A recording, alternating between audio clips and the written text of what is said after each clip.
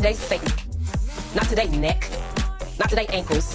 We don't have it. Questions. Where's my cocktail? Where? That's my opinion. All right. You ruined my night. You did. What the is this? The lies. There you go.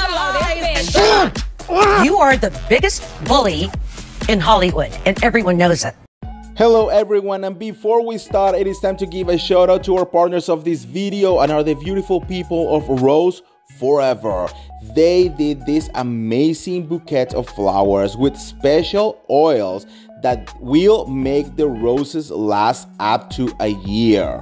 This is the perfect gift for you, your mom, your wife, your husband, whatever you want to say. I'm sorry, I love you, I miss you. Say it with these beautiful flowers. So if you want to get your bouquet right now, go to the link on the description below and use my discount code Andy25 and you will get $25 off your order. Again, this is the perfect gift for anyone. So whatever you want to say it with roses from Rose Forever. Hello Beverly Troop, welcome back. I'm the real Andy of Beverly Hills and welcome to another piece of tea of the day on this Sunday fun day full of girl tea. I mean, it is what it is. Did you guys watch my last video? Girl, I was gagging. I was like dead on my last video and the videos that are still to come because it's insane. Some tea, especially related to New Jersey. Girl. But anyways, we're not going to be talking about New Jersey right now. We're about to go to the scandal streets because we need to keep talking Vanderpump rules. Things are still happening, girl. So I heard the latest episode of Scheana Shay's podcast, Shenanigans, you know, and oof, powerful. I mean, it is an hour long, so go and I mean, if you want to listen to the whole thing, just go there, you know. It's with Lala Kent. They talk about the reunion. They talk about everything that happened in New York.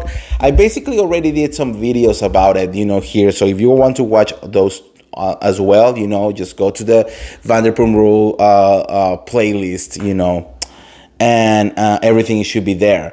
Honestly, a very powerful podcast because I think she is so, I don't want to say passionate. I think she's so hurt by Raquel, you know, and I think people don't really realize how much Raquel meant to Scheana, you know. Scheana was her ride or die. Scheana saw this little Bambi eye bitch right here, you know, and she was like, no, let me nurture her. Let me show her the way, you know, let me take her under my arm, under my wing, you know, and I'm gonna show her a whole new world. And she did. She helped her so much. They become like BFFs, you know. After Raquel, you know, break the engagement with James Kennedy, she was there for her.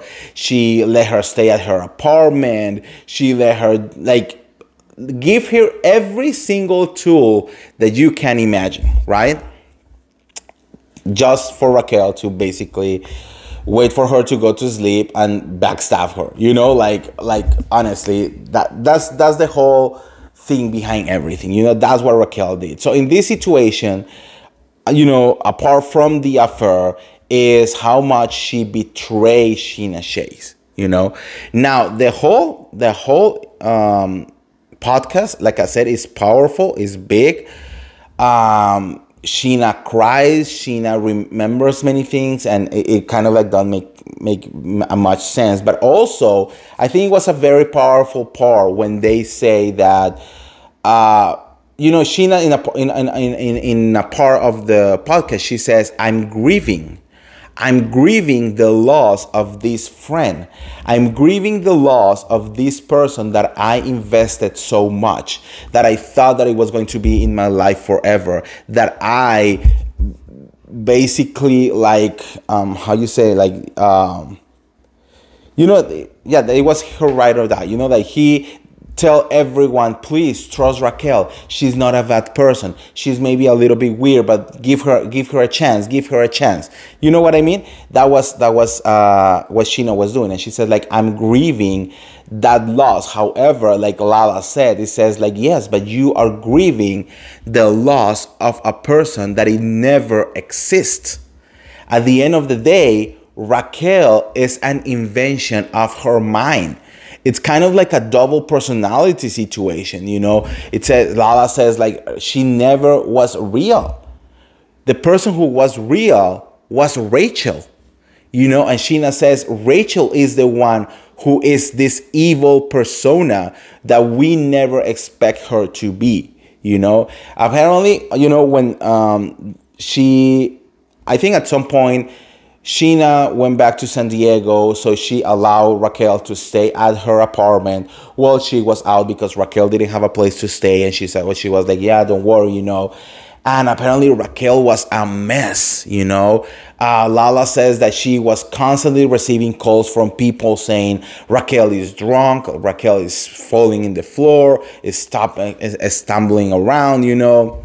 And also that Raquel was bringing all these random guys to Scheana's apartment, you know. Not only that girl, Raquel was sleeping around, which, look, we're not gonna slut shaming, you know, you can sleep with whoever you want, that's fine.